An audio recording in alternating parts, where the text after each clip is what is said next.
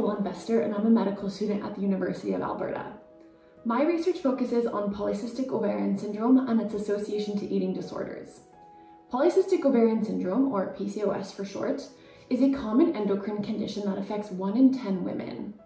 Eating disorders have been associated to PCOS, but their prevalence and types and causes are really unknown.